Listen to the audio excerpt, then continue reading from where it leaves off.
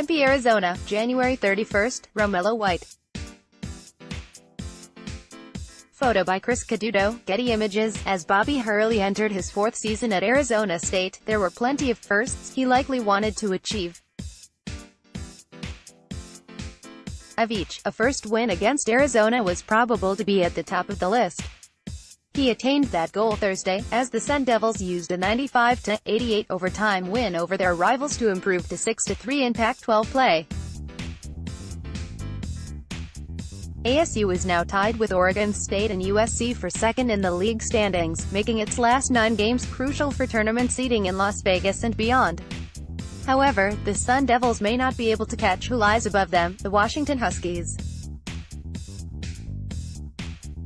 At 9-0, Mike Hopkins' squad is distinct from the rest of the pack, and it showed no sign of slowing down in double-digit victories over USC and UCLA. This week, the Sun Devils will face the Huskies in Tempe, where we will see if the Pac-12 crown can be stolen from Seattle.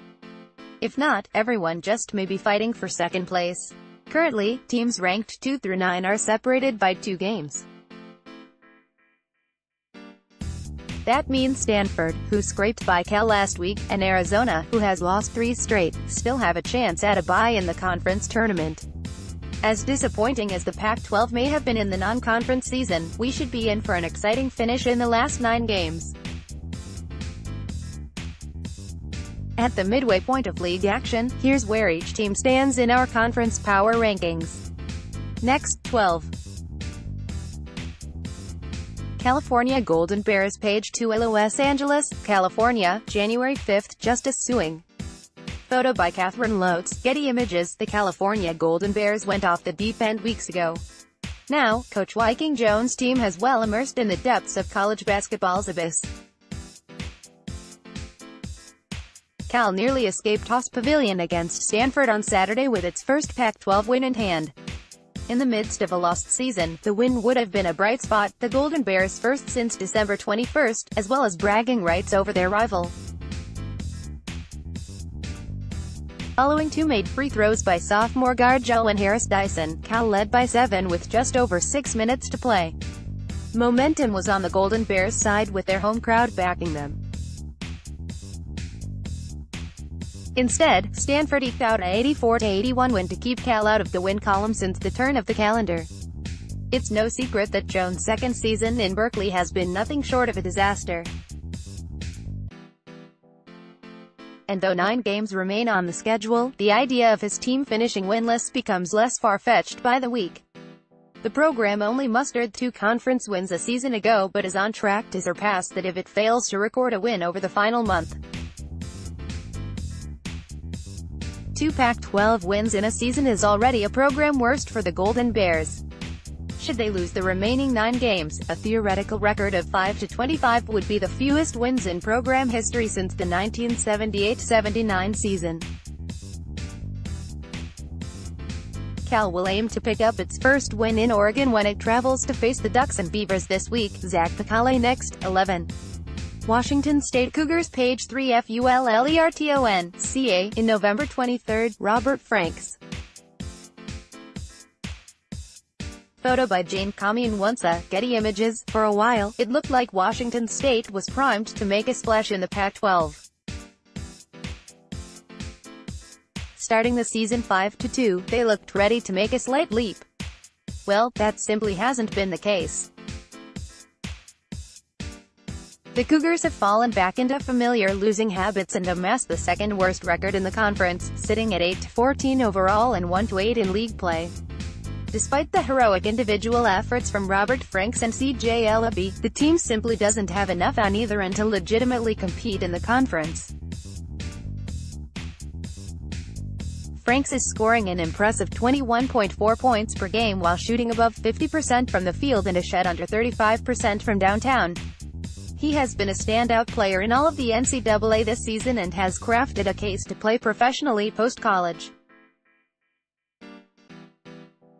But as we all know, hoops is a team game. And standing as losers of 5 straight conference games, WSU marches into State 48 for a 2-game set against the University of Arizona and Arizona State, 2 of the conference's better teams this season. Right now, things aren't looking great for Wazoo. The Wildcats are on yet another downswing but still heavily outclass the Cougars, and ASU has re-established its identity and is playing good basketball again. It only gets worse from there, as the Cougars take on their rival in the conference-leading Washington Huskies the following game in Pullman. Richard Girafo next, 10. Colorado Buffaloes page 4. Use your arrows to browse New York, NY. November 21st, head coach Tad Boyle of the Colorado Buffaloes reacts against the Notre Dame Fighting Irish in the second half of the 2016 Legends Classic at Barclays Center on November 21, 2016 in the Brooklyn borough of New York City. Photo by Michael Reeves, Getty Images. After splitting a pair of home games with Oregon State and Oregon, coach Tad Boyle and the Colorado Buffaloes now sit at 12-9 on the season and 3-6 in Pac-12 play. This entire season has been up and down for the Buffaloes as they haven't been able to find their true identity yet, and the trend continued this past weekend. In the first matchup of the week, the Buffs were able to take an early lead against the Beavers as they led by 9 late in the first half. However, a problem that has haunted Colorado many times this season made a return, as they saw their lead diminish in a 76-74 loss. Just a few days later, the Buffaloes looked like a completely different team against the Ducks. One of the main takeaways is that the Buffs put their foot on the pedal early and never let off the gas.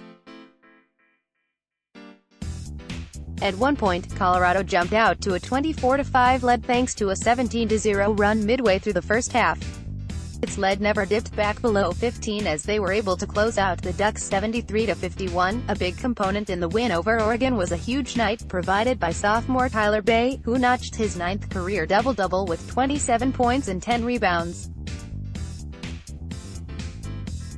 The Buffaloes will get the chance to show which team they plan on being throughout the rest of conference play this week when they head to Los Angeles to take on the UCLA Bruins on Wednesday and the USC Trojans on Saturday. Bo Wilkinson next, 9.